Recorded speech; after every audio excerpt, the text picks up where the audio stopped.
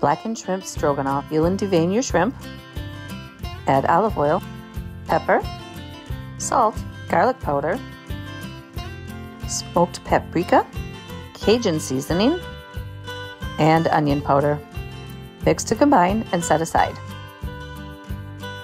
Melt butter and add fresh garlic.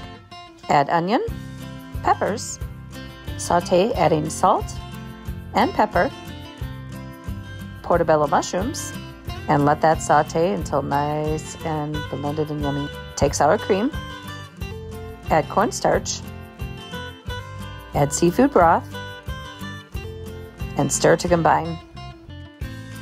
I used a cast iron with butter and that blackened shrimp, and you're gonna brown it on up. Yum, it smells so good. Remove from pan and add in your sour cream mixture.